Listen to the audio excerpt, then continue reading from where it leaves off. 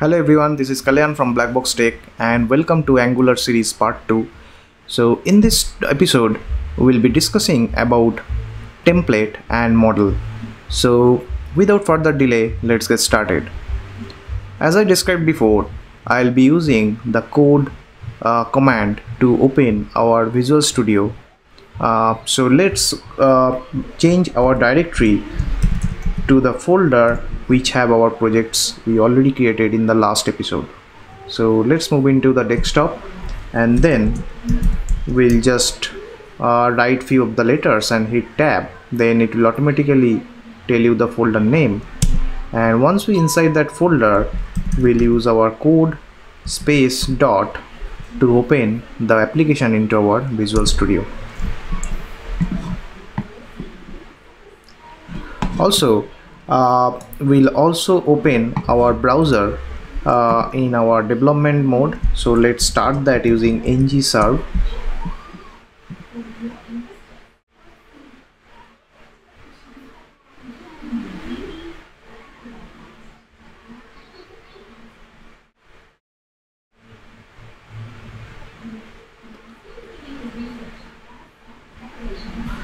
So now you can see the application is running on localhost 4200. Let's open our browser and paste this URL. I will keep this open in our in a side of this Visual Studio. Now you can see this page have a title of Angular 020. That's the title we have added during the project name, which has been added as a title. So this title is coming from this index.html, which is the entry point index page in our application. So this is the title. So if we change that, it will reflect it here, but you can see there are other items also available in the page, like this title, welcome to Angular 020 first episode, and then there is a logo and few of the links. So if you see this index.html, you don't see all these HTML elements in the page, because this body tag don't have anything available. Only we can see a custom HTML element tag or custom HTML tag, which is not available in as a normal HTML tags. So this is a custom tag app root. So where it is coming from? So let's move to our app directory, and you can see we have few files like app component.html. This is our main application component, and this is the class file of that same. So now if we open this app .component.html, you can see all of the HTML tags and all the content is available here. So you can see this title, welcome to, and this is this title, something covered with some curly braces, double curly braces is available. So you can see like this welcome to, but the rest of the things is dynamic. We cannot see where it is coming from. And also you can see this image is there and all other text is available here. So everything available, but we cannot see where this additional text is coming from. Now let's move to our class file of that particular component. So this is our main component class, where we have already defined our component is a component decorator, and inside we defined the selector. So the selector, every component uses a selector, and you can see this app root is the custom selector we have defined in here, which we have used in this index.html. So if you see this is coming from there. So now again go back to this app component.ts, and you can see this title is coming from here, Angular 020 first episode. So welcome to is already available in our HTML template. So yesterday I already told you, so template URL we have added our external templates, which is in scope of this class.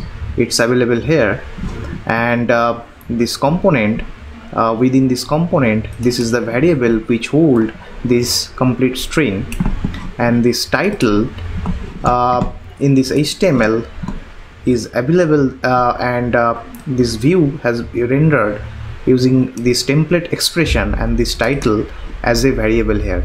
So let's do some modification to see how it's changed. So now go back to what component.ts. So just change it to first to second and save. Hit command save. You can see immediately that is updated. So now it's being changed to second. So for a moment, let's change this to title var and see what is happening.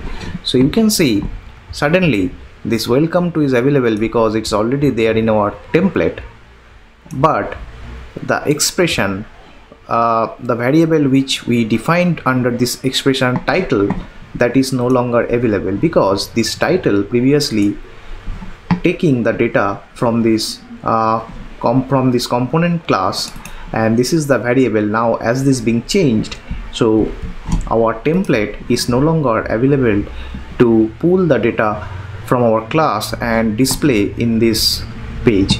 So let's change this title to title var, what we have changed, and you can see it's came back again from our page.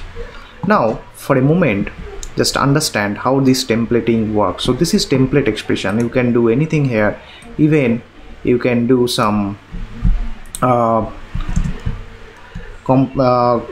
you can do some multiply, or you can add some values here. So let's see 1 plus 1 and hit save. What is happening? So you can see it is working here. So you can use values where like any numbers, string, anything like that, and it will display or render in the page. So now let's go back to the again our title var. Now this is currently a simple string. So let's create a object here. So for an example, we can put a name of obj as a variable, and then within this there is an inside this object, let's put this back, and this will be an object. Okay, so this will be no longer a variable. So and remove this, so make it as a simple JavaScript object structure. So again this title var, this in this component, it cannot access again because the structure has been changed into our component. So how you can access back that data again? Now as simple object structure, what you need to do, this is our variable and this can be accessed to our dot notation. So then again change back to put just obj dot title var. So if you hit save, command S or control S, then you can see that came back again.